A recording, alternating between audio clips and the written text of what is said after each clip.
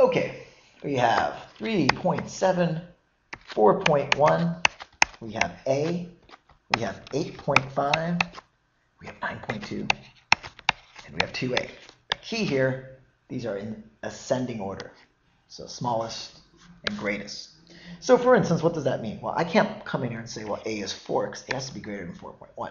I also can't come in here and say A is 4.2, because that means then that 2A is 8.4, which is less than 9.2.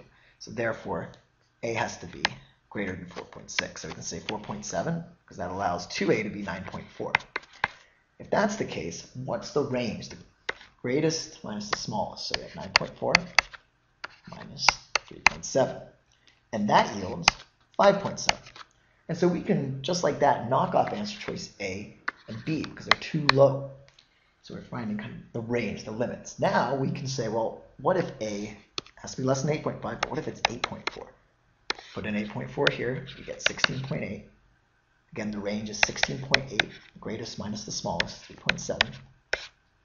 And that gives us 13.1. So here is as great as the range can be. So just like that, we can knock out answer choice F, and that leaves us with C, D, and E, which are 3 answers.